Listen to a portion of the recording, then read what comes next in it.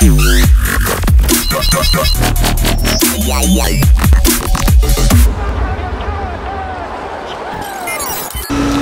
is Mike Bodick with Chip Ganassi Racing.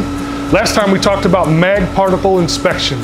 On this episode, we're going to talk more about dye penetrant solution inspections. When we go over to the dye penetrant side, we use a solution that is water soluble that we either brush on or dip the part in, rinse it off with tap water, and then dry it and inspect the part for also indications or cracks. The type of materials that we use that are in the dye penetrant type are your titanium, aluminum, anything that's non-magnetic, even plastics or other types of non-magnetic type parts.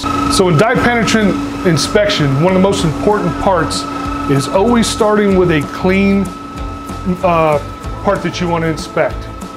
Very critical. Dirty parts, they don't inspect very well, and it causes you to do twice the work. We'll physically dip it, or depending on the part, we'll brush it on. It will then set for between 20 and 30 minutes, what is also known as dwell time, where the dye penetrant will find its way into porosities or any other cracks or indications as they're known. After 20 minutes, then we'll go to the rinse tank. We then just take normal tap water. This is water soluble, and we'll just rinse this part gently. So after 30 minutes in the drying oven, we'll pull our piece out.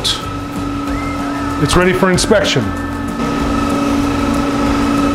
So as you can see, threaded areas are not indications.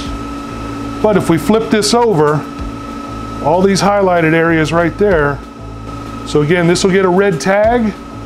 We'll take proper pictures and documentation, and it won't see a race car again for the rest of its life.